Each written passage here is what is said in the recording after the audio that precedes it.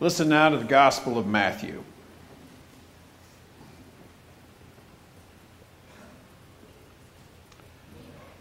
When Jesus entered the temple, the chief priests and the elders of the people came to him as he was teaching and said, "By what authority are you doing these things, and who gave you this authority?" Jesus said to them, "I will also ask you one question. If you tell me the answer, then I will also tell you by what authority I do these things. Did the baptism of John come from heaven, or was it of human origin?" And they argued with one another. "If we say from heaven, he will say to us, 'Why then did you not believe him?' But if we say of human origin, we are afraid of the crowd. For all regard John as a prophet." So they answered Jesus, "We do not know." And he said to them, "Neither will I tell you by what authority I am doing these things." What do you think? A man had 2 sons. He went to the first and said, "Son, go and work in the vineyard today." He answered, "I will not." But later he changed his mind and went. The father went to the second and said the same. And he answered, "I go, sir," but he did not go. Which of the 2 did the will of his father? They said, "The first." Jesus said to them, "Truly I tell you, the tax collectors and the prostitutes are going into the kingdom of God ahead of you. For John came to you in the way of righteousness, and you did not believe him. But the tax collectors and the prostitutes believed him. And even after you saw it, you did not change your minds and believe him." The Gospel of the Lord.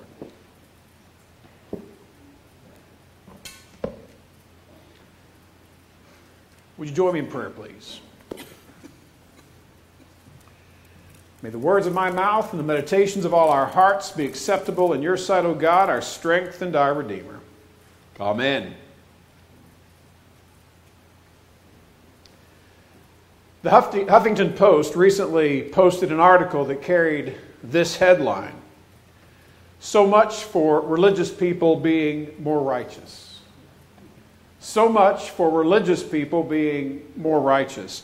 A team of researchers recruited more than 1,200 men and women between the ages of 18 and 68, initially surveying them to indicate their level of religiosity, from not at all to very much, as well as where they fell on the political spectrum, from very liberal to very conservative. The participants were then given instructions to describe any moral or immoral acts they had committed, been the target of, or heard about within the prescribed time frame. And without going into detail about their methodology, which some describe as controversial, their finding was this: religious and non-religious people alike reported experiencing around the same number of moral acts. Does that surprise you? No identifiable difference between religious and non-religious folk in terms of moral action or moral judgment. The study also indicated that no difference was found between liberals and conservatives. People reported committing good deeds more often than bad deeds, and reported hearing about bad deeds more often than good ones. Isn't that interesting? Now, we could sit here all day and debate the merits or shortcomings of this research project, but I believe it does raise an important question for all of us to consider this morning. How does your faith impact the way you live? How does your faith, what you believe, reveal itself in your actions? Most simply, are you putting your faith into practice, or are you all talk? I love the story we've heard from Matthew's Gospel this morning, which begins with an encounter between Jesus and the religious leaders of his day. As Matthew tells the story, Jesus is nearing the end of his ministry. He's just entered Jerusalem. You remember Palm Sunday, don't you? And the first thing he does when he gets there is he marches into the temple and throws out the money changers who were making a profit off the religious obligations of the people. And in doing so, Jesus in no way endears himself to the religious authorities. Well, Jesus returns again to the temple to teach, and he is confronted by the religious bigwigs, the chief priests and the elders. And they ask him a very pointed and direct question. By what authority are you doing these things? In so many words, who do you think you are? What right have you got, Jesus, to come into this holy place, cause such a ruckus, and then start teaching everyone? The people need to be listening to us, not you. Who gave you this authority, they ask. Well, Jesus is very clever, and I love his response. He says, I'll make a deal with you. I'll answer your question if you'll first answer a question from me. And Jesus puts it back on them. He says, where did John the Baptist get his authority? Was his authority from God, or was it only from the people? You see, Jesus has cleverly backed these religious leaders into a corner because no matter how they respond to his question, someone's going to be upset with their answer. If they say John's authority came from God, then Jesus will say, why didn't you listen to John? Why did you reject John and his message of repentance? On the other hand, if they say that John was just some popular preacher with no divine commission from God, the people will be furious because so many of the common folk flocked to John and believed he was a modern-day prophet. You see, it's a lose-lose proposition. And the religious leaders clearly understand this. So what is their reply to Jesus? I love this. They say, we don't know. We don't know. Isn't that a great answer? We don't know where John got his authority. And Jesus says, okay, if you're not going to answer my question, I'm not going to answer yours. But then he goes on to tell a story beginning with these words. What do you think? What do you think? Once upon a time, Jesus says, a man had 2 sons. The father went to the first son and said, son, go and work in the vineyard today. The son is honest, if not obstinate, and says, no, I don't want to. Not going to do it. Does this sound familiar to any of you parents out there? The father approaches son number 2 and says, I want you to go out and work in the vineyard. Son number 2 says, yes, sir, I'm on my way. Now you got to understand that the first son has done a terrible thing in disrespecting his father by saying no. In the culture of Jesus' day, it was considered a very shameful offense against one's father to show this kind of contempt. And there's very little you could do to make amends for such bad behavior. This is a parable, though, a story through which Jesus is teaching a surprising lesson. Jesus says that in the end, the first son, the son who said no, the son who showed such great disrespect for his father, he changed his mind and he went out to work in his father's vineyard. The second son, the good and respectful son who said yes to his father's instructions, well, he ends up sitting on his lazy rear end all day and didn't do anything that his father asked of him. So Jesus asked the religious leaders another question.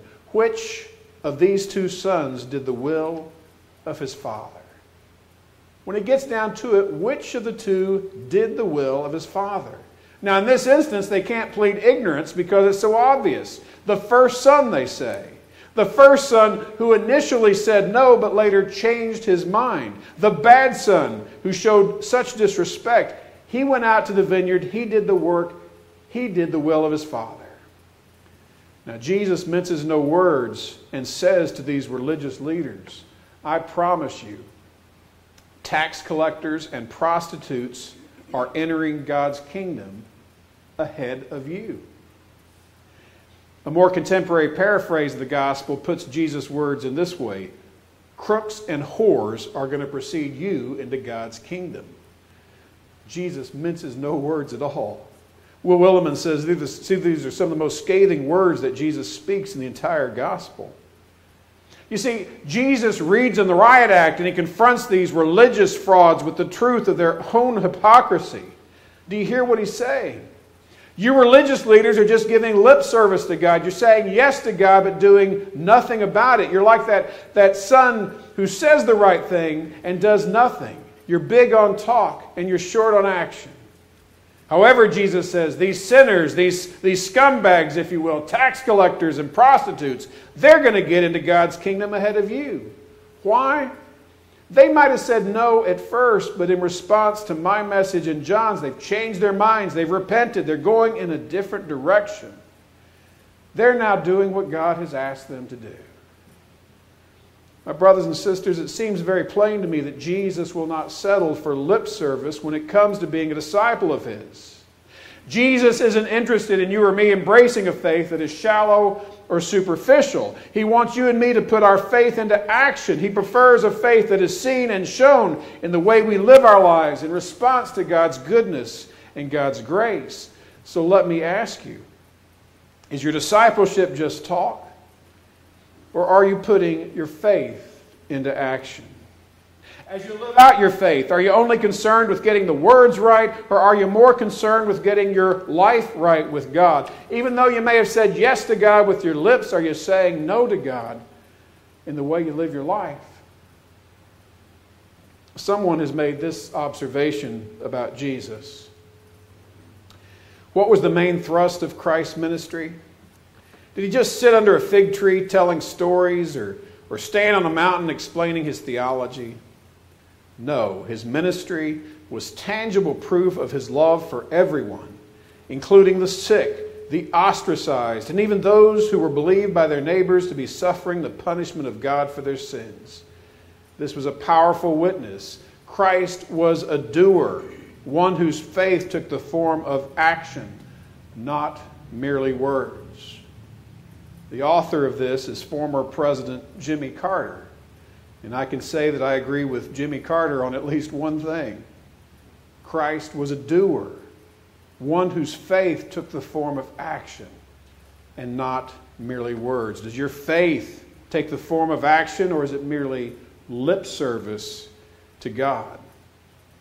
Some of you I know have read Kyle Idleman's recent book, Not a Fan. His premise is simple. It is this: in the Gospels, Jesus never seemed too interested in fans. Is that how you define your relationship with Him? An enthusiastic admirer, close enough to Jesus to get the benefits, but not so close to require sacrifice? He was looking for followers. Not just any follower, though, but a completely committed follower. Are you a fan of Jesus, or are you a follower? Does your faith have walking shoes? Reggie McNeil, in his book, Get Off Your Donkey, I preached a sermon on that book about a year or so ago. The title was worth the price of the book, let me tell you.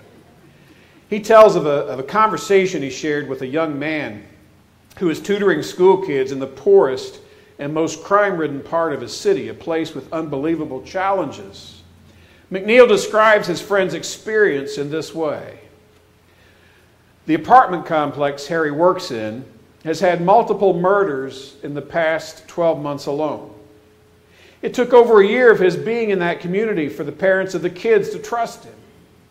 Harry spends at least 10 hours a week working with his own mentorees. In addition, he is raising money and recruiting volunteers for an after-school program he dreams of establishing that will change both the destination and the destiny for the kids in this area. This young professional does all this on top of his work and family responsibilities. As I listened to his story, I asked him, "Aren't you exhausted?" He answered, "There's a good tired and a bad tired." Then with a smile, he added, "My work with the kids is a good tired. This is what I am meant to do." This is what I'm meant to do. My friends, what is your faith calling you to do?